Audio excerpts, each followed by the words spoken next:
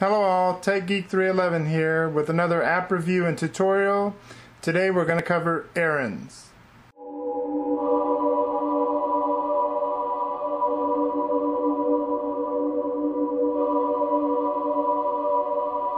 Okay, in today's app review and tutorial we're going to cover an app called Errands. I'm going to go in here to the App Store so I can show you how Errands looks in there. Now Errands basically is a to-do list. That's all it is. What I like about it though is it gives you various pages for what you're doing. So you have all your tasks, home, work, whatever you name it for. You can see you can add pictures to it or you can use their stock images. Here you have all the folders. So this is your folder setup page, your focus, your logbook, your unassigned. Here you have your calendar, so it shows you a full set calendar with the little dot showing you have an event for that day. You also have on the focus section your overdue, so you know which ones you've missed. And then of course in your all tasks, when you tap on a task it gives you a drop down menu, so you have it setting, alarm, priority, move to another date, notes, and edit screen. Go down here to description. You can see all the key benefits of this one. See that it fully supports cloud sync. That's like a premium version. It has alerts, reminders, folders, all that stuff in here. You can see that it was updated last on February 4th of 2013, which is good to know that it was done at least this year. You can go into the developers info, see all the apps that they currently do. You can go into the in-app purchases where you can upgrade to their premium version. That'll cost you $2.99. You can also go into their version history and see how many times this app has been updated and what's new on it.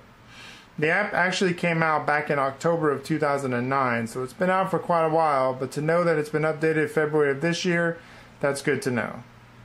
Alright, so we're going to go into Errands now, and I'll go ahead and show you. I've got mine set up with a bunch of my stuff here. Now you can see I have a couple of things that are overdue. When I want to get rid of this ones, because let's say I've already done it, I've already finished it, there's a little tiny box below the picture. If I tap that, and it takes it away. It shows that I've checked it off. Tap the next one. Tap the next one here. Next one here. And the last one. And that's it. You tap all those boxes. You can see whatever's been completed. Alright, so this one here, I want to change its date. So I tap on it, it's going to give me this drop down menu. I have its settings, alarm, priority, move to another date, notes, and edit. Well, I'm going to go to edit, and I want to move this to, let's go into, well, let me go ahead and show you this screen first. You have your edit for your photo, so you can change your photo there. You have your little arrow here that gives you the choice to put your title and to put your details. You have your notes section, so you can add whatever notes you want. You can set those notes as a checklist, which I'll show you in another one of mine. You can set what folder you want this in. So I created all these folders with that little plus sign on the top. You can add it if you want it to auto star itself, have the star on or have the star off. Now auto star, the way auto works is auto will auto star the task based on your settings, task, and your auto star. So based on how you have it set up, if you want it to automatically star itself, it can do it for you. You can set your priority, high, medium, low, or none. You can set your due date by picking on the calendar, or on the very bottom you have a none, today, tomorrow, or in 1 week. You can set your due time by scrolling AM, PM, or no due time. You have your alert. You can make your alerts active. Pick your sound. So you get a choice of a lot of sounds here to choose from. You can remind you once. You can have it nag you every minute, every hour, remind you daily or weekly. And then on the bottom you can choose now or you can choose the due date. You can have it repeat. Now the thing about this is you can really set it to repeat whenever you want. You can change it to repeat on the month, first day, last day, or certain days of the week. You can even check the weekends if you want. And then, of course, you can have it repeat through to a certain date. You can give it a deadline. Okay, and then you can delete it at the very end. So I want to change this one This one needs to be set for December, but actually I'm going to set it for the end of November. Then I hit the word done. Now you notice it automatically changed my alert. Since I have this one as a repeat, my alert automatically changed to the same date. When I'm done with that, I hit done. You notice how it disappeared from my focus. Now, on the top where it says focus, you can tap on that. It's going to bring you all your folders. You have your folders, your focus, your logbook, your unassigned, and then all the folders that I've created. Then you can also switch those folders up. So you can put them in a different order if you want. It also gives you the option on the bottom to add a folder or to edit the folders. So edit or delete the folders.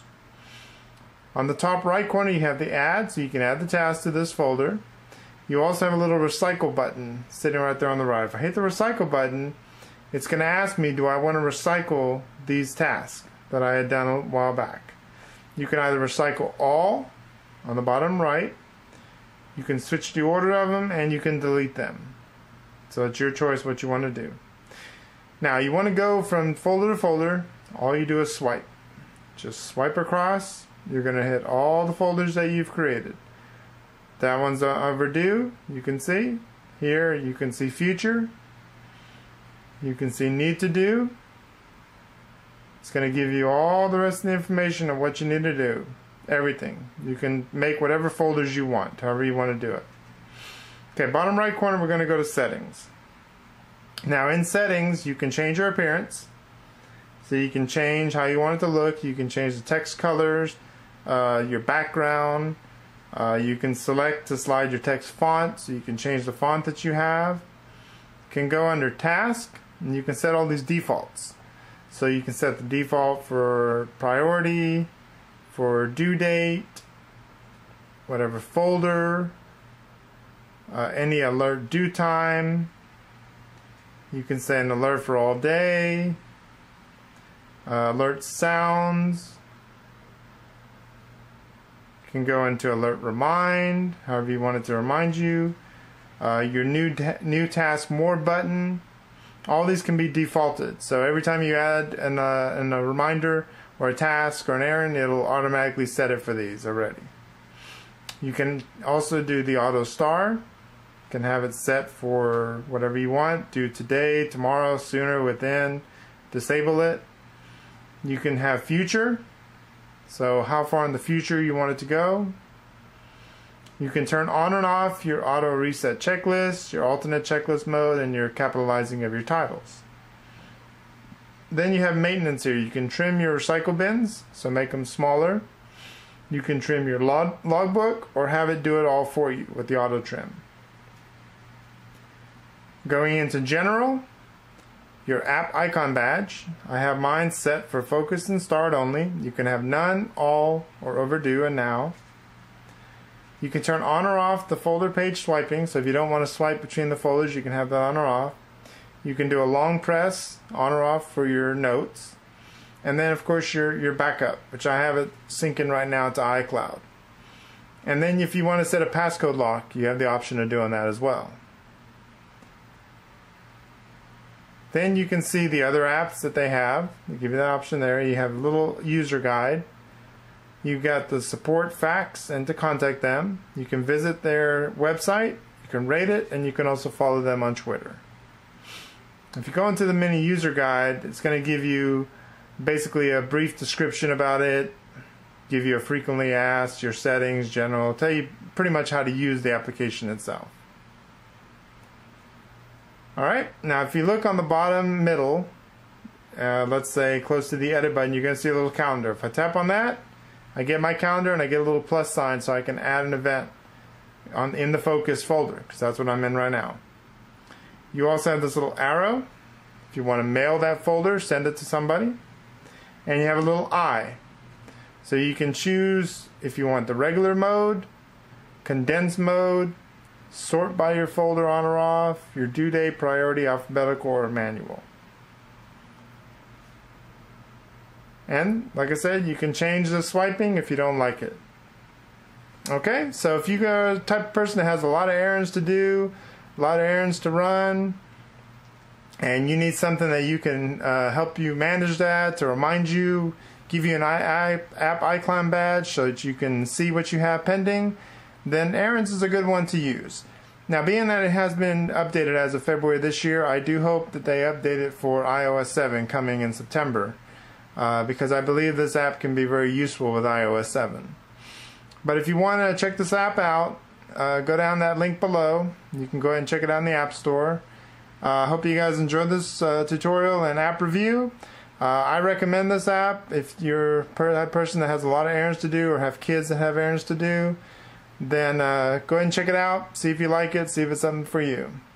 As always, don't forget to like and subscribe to this. I thank you guys for watching, and if you have any comments, leave it in the comment below. I'll talk to you later.